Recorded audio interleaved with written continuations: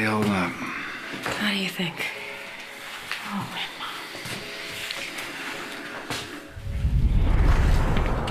my condolences.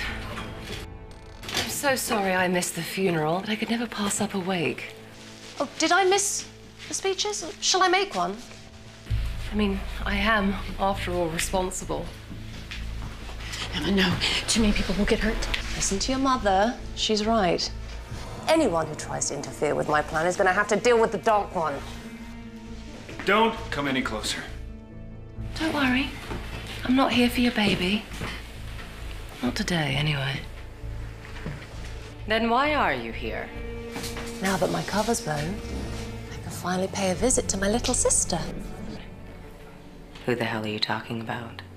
Why, you, of course, Regina. What?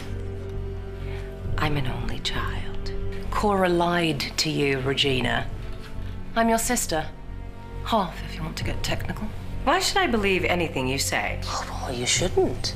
It's a lot to swallow, which is why I've brought a gift to help. I don't want a gift from you. But you shall have it. You see, my gift to you is this sad, sad day. Use it to dig into our past, Regina. You need to learn the truth, and you must believe it. And then, meet me on Main Street tonight. Say, sundown. And then what? Then I'll destroy you. This isn't the Wild West. No, dear.